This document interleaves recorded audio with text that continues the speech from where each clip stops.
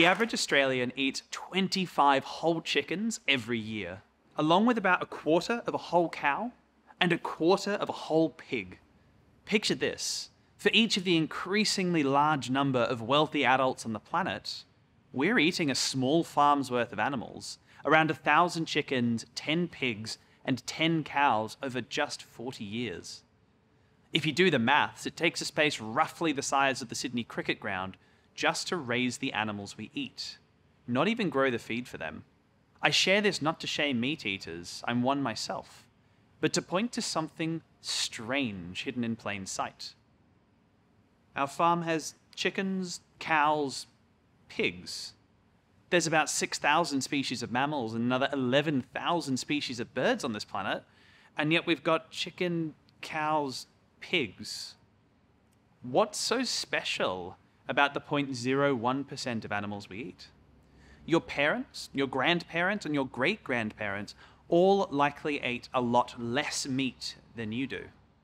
But the meat they did eat was far more varied. From boar to rabbit to venison, their dinner plates were full of much smaller quantities and much more variety.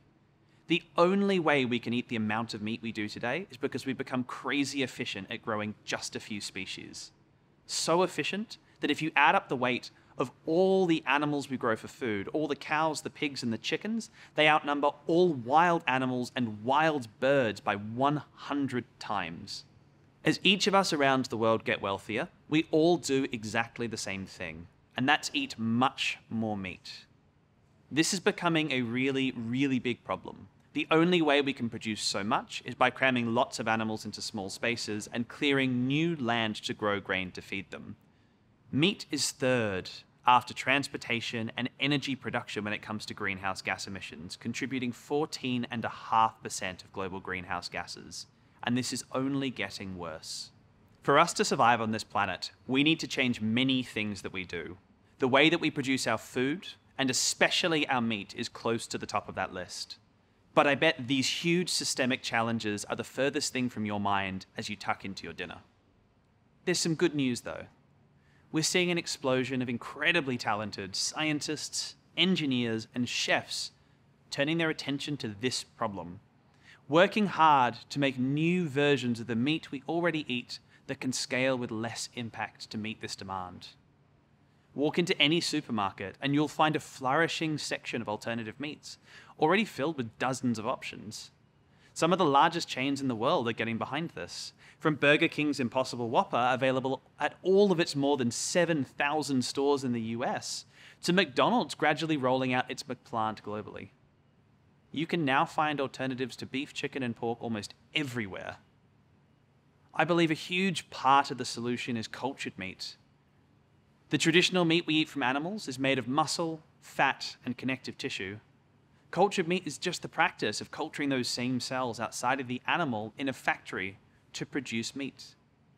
This isn't sci-fi anymore. It's already available. In Singapore, today, you can buy a humble cultured chicken nugget already.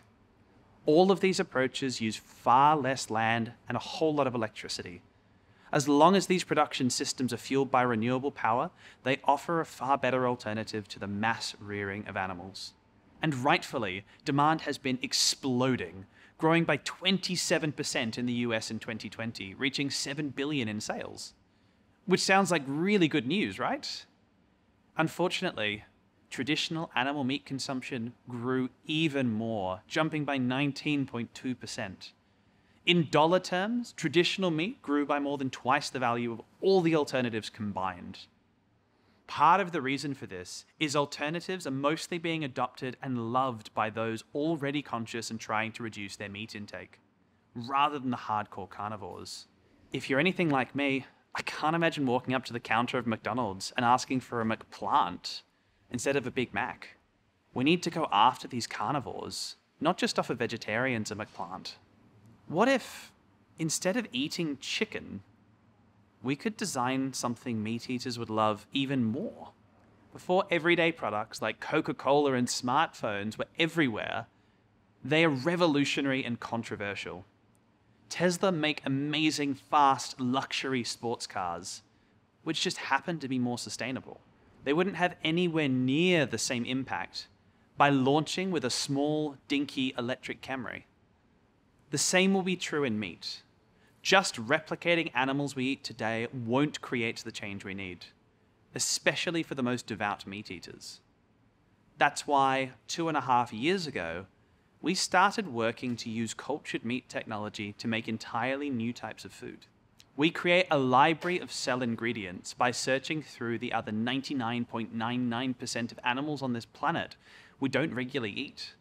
We learn how to grow these cells to accentuate the best parts of meat. In this world, every animal can be on the table. Today, animals have to pay a high price to nurture their cells to our liking.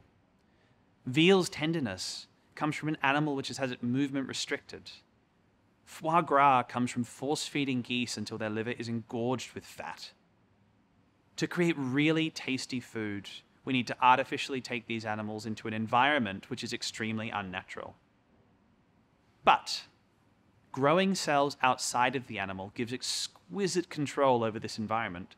From changing the nutrients we feed them to the temperature and conditions we grow them in, we can finely tune the foods they create, all without harming a whole animal in the process. This means we can design entirely new kinds of foods that we won't compare directly to the meats of today. There's good historical precedent for this. Charles Darwin spent many years sailing around the world in his ship, the Beagle, eating every animal he came across and writing detailed reports on how they tasted. Beef, chicken, and pork were nowhere near the top of that list. The last human to eat dodo died about 300 years ago. I'm separated by several generations from anyone who could have experienced such a thing, and I want to try it. Now, we have the chance. Thanks to rapid advances in modern biology, we can even take some of the preserved and reconstructed genetic code to recreate the experience of enjoying dodo as a food. But maybe you don't want to eat an extinct animal. Maybe you just want to get a good night's rest. Have you ever eaten far too much Christmas turkey and found yourself falling asleep on the couch while your family opens presents? That's due to the high levels of L-tryptophan in turkey meat, making you sleepy. We can select some cells which have high levels of L-tryptophan and help you enjoy a really delicious meal, followed by a really good night's sleep. Maybe you don't want a better rest. Maybe you just want really, really tasty food. We can take the best bits of multiple meats, combining the delicious flavor of Wagyu beef with that beautiful mouthfeel of duck fat, with that wonderful caramelization found in pork. We could call it Wagyu pig duck, maybe. We need to work on the name.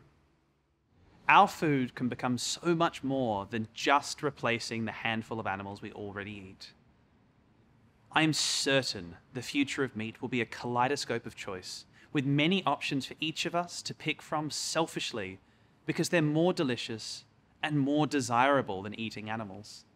You almost certainly have a favorite brand of breakfast cereal, whether that's a bowl full of tiny Oreos you eat with milk, or an artisan organic granola.